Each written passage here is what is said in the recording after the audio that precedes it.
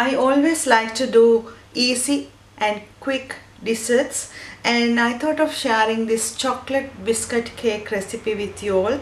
And it's the school holidays and I want to make something and leave in the fridge for the kids. So I'll tell you the ingredients. First, for the cake, I'm using one packet 400 grams digestive biscuits with 150 grams or 150 milliliters milk. You can use whipping cream instead, and about 80 grams butter and 225 grams dark chocolate melts.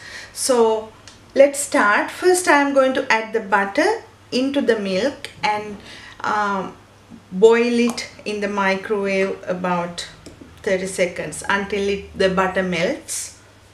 Meanwhile, take the biscuits and crush the biscuits like into pieces. Don't crush it very small. I'm breaking that into 4 only. When the butter and the milk is ready, add the chocolate chips. Then stir it well.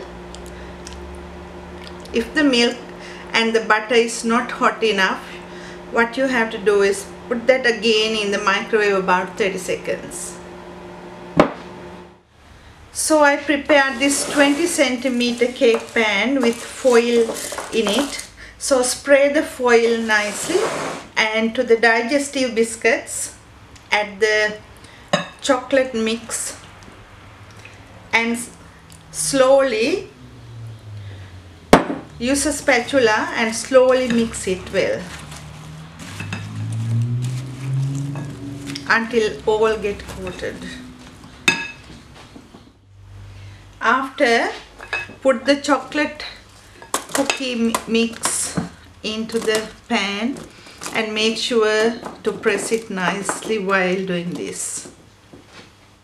So I press it down well, and I'm going to put this in the fridge about 2 to 3 hours, or even you can put that overnight.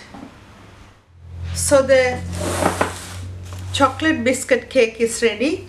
It was about 1 hour in the fridge, and I have 75 grams of dark chocolate chips with 2 tablespoons butter. So I'm going to put this in the microwave and melt the chocolate and the butter. So meanwhile, I'm going to take the chocolate biscuit cake out. Slowly release the cake out from the pan. So I melted the chocolate and the butter in the microwave. So pour it on top and slowly use a spatula and spread the chocolate all over the cake. So the chocolate biscuit cake is ready. Now I'm going to put this back in the fridge, and meanwhile I'm going to melt some white chocolate, about 30 grams of white chocolate. So I melted the white chocolate, and this is how it looks like. So take a sandwich bag or a disposable piping bag and put the chocolate mix into the bag. So take the bag and cut a tiny hole and just drizzle the icing all over the cake, just to give a nice pattern and a nice look on the cake.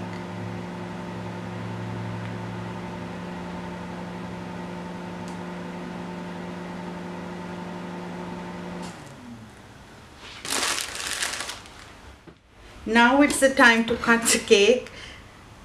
This is the important part. So cut it as you wish, and serve this with cream or ice cream, and this is how it looks like. Hope you will enjoy this. Thank you for watching.